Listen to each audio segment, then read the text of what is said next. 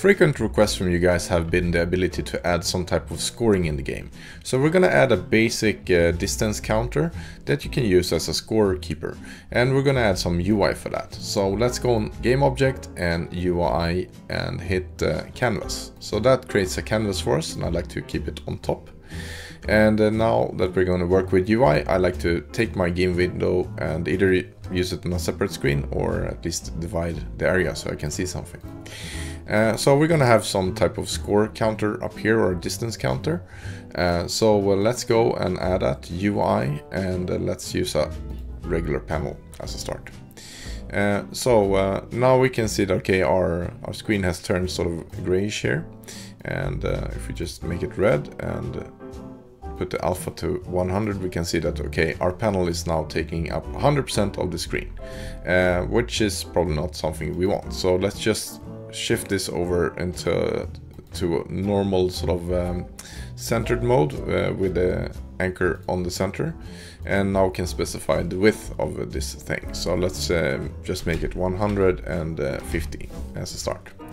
And now if we have a look at our panel here, we can see that, okay, it's there, and we need to see it in the game window here. So let's take our canvas, hit F to focus, and then press 2D. So now we're in the 2D world and we can work with the canvas. And the thing with our canvas here right now is that it's set to constant pixel size. So if we would take our little panel here and put it in our left corner, so it looks right now. But if we change our resolution here, so I've added a few resolutions, so let's say 500. Now the UI is no longer visible because it's outside of the screen space. And to handle this case, we can make a better UI. So let's change our screen size here to 1920 times 1080, which is the default resolution, and let's just see the whole thing. So that's a resolution that a lot of people have on their monitors, right? And if we take our little panel here and we attach it to the left part of the screen. Now we want this panel to remain there at all times, so regardless of the resolution. So first of all, in Canvas, let's change the UI scale mode to scale with screen size. And let's put in our reference, which is 1920 times 1080. That's the resolution that we are using when we are developing, and that's the, well, a pretty common resolution. And then we can decide, okay, how are we going to scale this? Are we going to match with width or height? So right now it's matching only with width and not with height. Which is fairly standard, I would say, because on wide screens it's getting wider, right? So it's a frequent thing where wide screens are being used, and the height of the screen is not that much influenced. So let's just leave it at 100% width for now. And so if we take our panel here, or our resolution, and change it again to 500, we can see that, oh, awesome, our panel is on the screen, which is great, but it's not on the top left corner where we want it, right? So let's have a look at our, or change back into our regular resolution, and then let's take our panel here, and now we can instead say that, okay, our panel, actually it's going to be anchored to the left corner. So our anchor is now to the left corner, which we can see from this sign here. And the panel itself is a little bit small, so let's make it 180 times 60. So now we can see that, okay, our panel is sticking outside of the screen to the left, because this is the border, right? And when I'm working with the UI like this, I want to change our anchor point. So this is our anchor point, and if I put it here and drop it, it's gonna be on the left upper corner. So our pivot point here is saying some minus value, but in reality it's 0. So let's just change it to 0, because I hate when Unity is doing that. So it's 0, and the other value is 1, which it, well, rounds to some weird float instead. But So our reference point is here now, and now we can look at our position X. So it's minus 18, right? But we want it to be inside of the screen space. So put it 0, and position Y is 0 as well. So now we have the true upper left corner, and if we change our resolution to 500, it's gonna be there. And we can change some other funky resolutions, and it's always going to be there, right? So now we have a UI that is sort of responsive. We might want to move it a little bit away from the side of the screen though, maybe like 10 and minus 10 here, something like that. We can also drag around, but yeah, I like the numbers to change them directly here. Okay, so now I have our panel. Let's just make it gray instead, and something like that.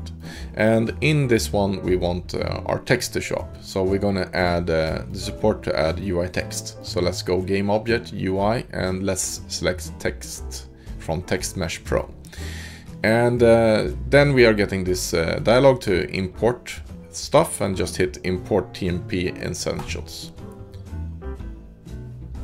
and then we can close it. And now we have our text mesh here, and we want it to be a child of our panel here. And we can also say that, okay, our text here is going to expand with the size of our panel, so that we don't have to adjust it manually all the time. So let's use scale, and it's going to scale with the size of our panel. And then we have, okay, where is it located? So our text is going to be here, right? So let's just use our values and zero out everything. So 0, 0, 0, our margins, you can say. And we want this text object as well to be centered. So let's use center, and as well in the middle. And now we have our text here, and it's just a regular boring liberation san. So instead we can download some better font or some more interesting font. So let's add a folder called fonts, and there's a lot of open source Google fonts that you can use. So I've downloaded one here, which is a Rubik Mono 1 regular. So if I would try to use this one, and I would like to drag it here, we can see that, okay, I can't do that because it is expecting an SDF file. So how do I get this regular font TTF to SDF? Well, just take your font, right click, and then create, and then you go on Textmesh Pro, and then you have font asset SDF. So now we have a SDF file from this one, which it creates an atlas and everything and optimizes things. So it's good. So now our text here, we can just drag our Rubik one in there, and boom, we have the new text. But it doesn't really listen to our size. I mean, we're saying, okay, you can stretch, but the new text is not fitting inside of our panel here. So we're going to use this auto size feature. So the auto size feature makes the font fit inside the rect area that it has received. And sometimes it can look really, really ugly when you have different font size, and sometimes it's good. It depends on the use case. In this case, we are going to go with that because it's going to be easy. And it's going to be our distance counter, right? So we're going to have some numbers here. So if we have like 1, 2, 3, 4, 5, 6, I think it's going to be enough. That's going to be like the distance traveled in Unity, which is defaults to meters, I think. And one unit is 1 meter, right? So you can travel quite far. And if we look at our UI here, we can see that, okay, it's a little bit too, what do you say? It's a little bit close to the border. So we want to give some room for our number here. So let's add a margin to the left of 10 and to the right of 10. So now it's received some breathing space. And we can also change stuff like, okay, how tight is this going to be? Does that look okay? So we can use our character distance here and change it. So if we make it to like -15, we can see that, okay, they're really tightly grouped together. But we're going to use another effect. So let's just start by adding the effect. So we're going to use an outline, which I think is quite cool in games. It looks nice. So let's add our outline here, a thickness of, I don't know, let's scale it up a bit. And yeah, 35, looks okay. And yeah, then we can maybe group them a little bit tighter if you want. So let's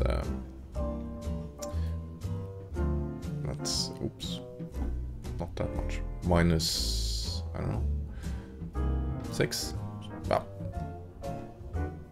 Yeah, that looks okay to me.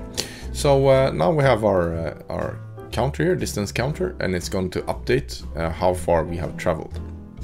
The only problem right now is that if we have more UI on the screen, like some distance meter or some I don't know, some RPM meter and maybe some speedometer, as soon as we are updating either this object or anything else in the UI, it's going to redraw the whole thing, and this counter is going to be updating all the time, right? So it's going to update fairly quickly, and we don't want it to redraw all of the UI because, well, it takes more resources than you think to do UI. So especially if you're like on mobile devices and other weak devices like Switch, then you need to like mind that already. So how can we tell Unity only to update this part if it changes? Well, it's if we put it on its own canvas, that is exactly what's going to happen.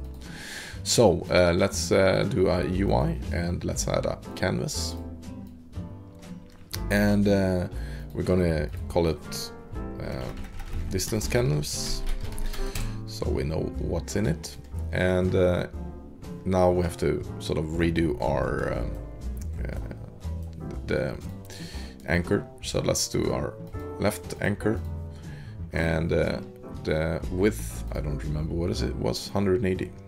180 times 80, and position X, well, let's change our pivot, right? So we want our pivot to be 0 and Y is going to be 1, right? So and the position is going to be 10 and then -10. So then we have our canvas there, and let's just put our panel under it and scale it with the size of our canvas. Perfect.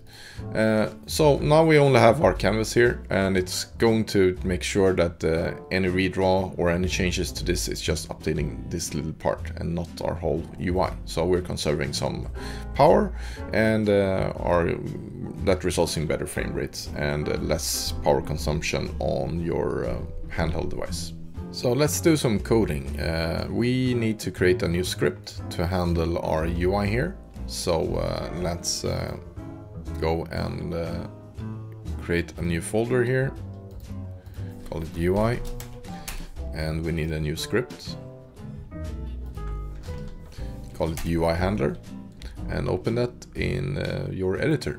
The first thing we're going to do, we're going to add a reference to our Textmesh Pro from the editor, and before we do that, let's add using TM Pro, right?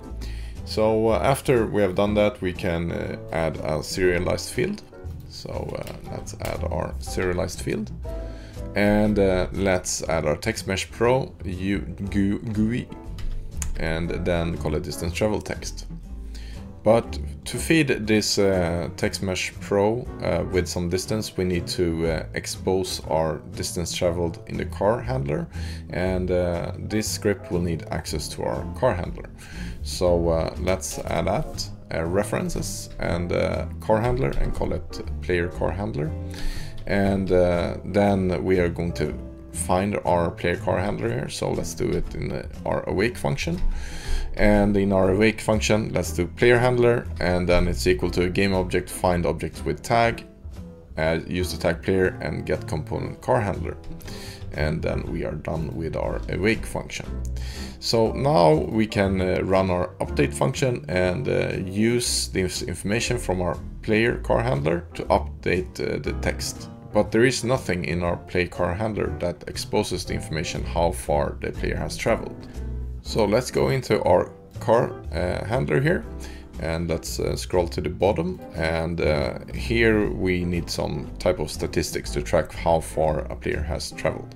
So to figure that out, we need to know where the player has started, what's the starting point. So let's add some stats, float, and call start position Z. So in this game it's only going forward. So if the car is traveling forward, then that's the only direction we need to care about. If it would contain turns or anything like that, then maybe we need to do some more elaborate thing to figure out how far they have traveled. But our game is simple, so it's easy. So then let's add our distance traveled, a float, and we are going to say that, okay, this is going to be equal to 0 as a start, and then we're going to calculate what it is. But we need to expose a property for our UI handler to be able to read this value. So let's add a public float and then distance traveled, and make it a property and reference to our distance traveled. So whatever is in this value is going to be in this property. So let's calculate our distance traveled. So let's just add some good commenting. So update distance traveled, and distance traveled is going to be equal to the transforms position Z, so the Z direction wherever we are, minus the start position. So the start position is something that we need to get as well, right? Because right now it's just 0, and maybe you're sort of spawning the player at another position. So we need to store our start position here in the start function. So let's add that. Car start position Z is equal to the transforms position Z in the start. Okay, so now we have exposed that and we have calculated our distance traveled. So now we can use it in our update function here. So distance traveled text is .text is equal to, so what is going to be, it's going to be the player car handler distance traveled to string, right? So if we would do this, then we would have a float, because this is a float, and it would show some number 0 point and then a lot of decimals. So instead we want to format this into something that is more readable, and in our UI now we are sort of using our distance counter is sort of looking like it does on a car, right? So it doesn't start with 1, 2, 3, 4, it has a lot of zeros. So let's format our text here.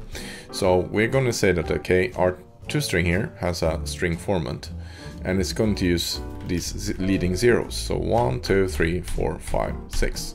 So the first value when our distance is increased is going to be 1, and then 2, and then 3. So this is going to be counting up, and since we're using our format here, this is without any decimals, so it will look prettier. So let's save that and go back into Unity. Now we need to use our code here, so let's drag and drop our UI handler and make sure that we have distance traveled text and assign that text. And let's change our text here, so distance text. And canvas, we might call it main canvas so we know what it is. Okay, so let's save that and try it. Okay, so now we can see that, okay, great, our counter here is updating, and when we slow down it's updating slower. So yeah, that's adding our distance travel. I'd like to give a shout out to our Patreon supporters. It helps us with every single contribution that we can get. So please consider supporting us on Patreon. The link is in the description. Thanks for watching, and don't forget to like and subscribe. I'll see you in the next video.